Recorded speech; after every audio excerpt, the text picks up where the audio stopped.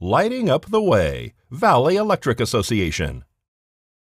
Item 27, discussion deliberation to call in the performance bond in order to complete the infrastructure improvements related to Ishani Ridge. Is there a motion? Mr. Chairman, Yes. I'd like to make a motion to start the process to pull the bond.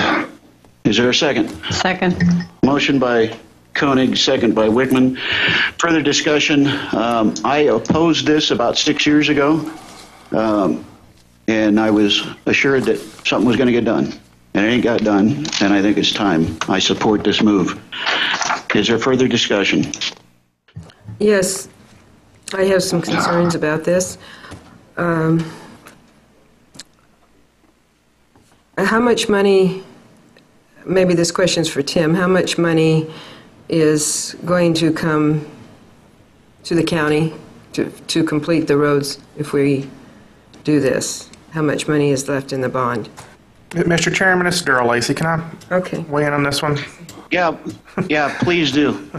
At least on the information that we currently have available, we've got $3.9 million left. We have we have returned 25% of the original bond and have this much left, $4 million.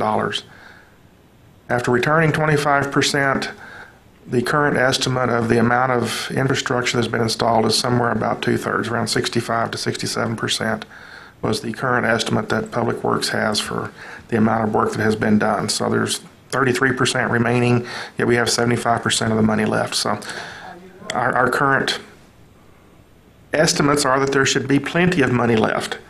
The purpose, I think, of what Mr. Koenig started the process is to get all these questions answered. We have a lot of questions that these numbers are dated. They're several years old, so we would like to get all these numbers updated and answered. And that's what I think the motion in front of you is, to start the process of getting all these questions answered. As it is right now, we just have a lot of incomplete information that we would like to get done.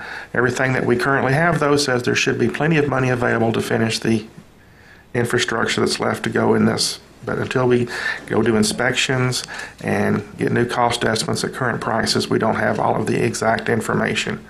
The one other piece of the puzzle that seems to have been forgot here is that this subdivision was under a bankruptcy procedure for many years. During that time frame, we were not in a position to be able to recall the bond, so we had to wait till the bankruptcy was complete. So, thank you. Okay. That all?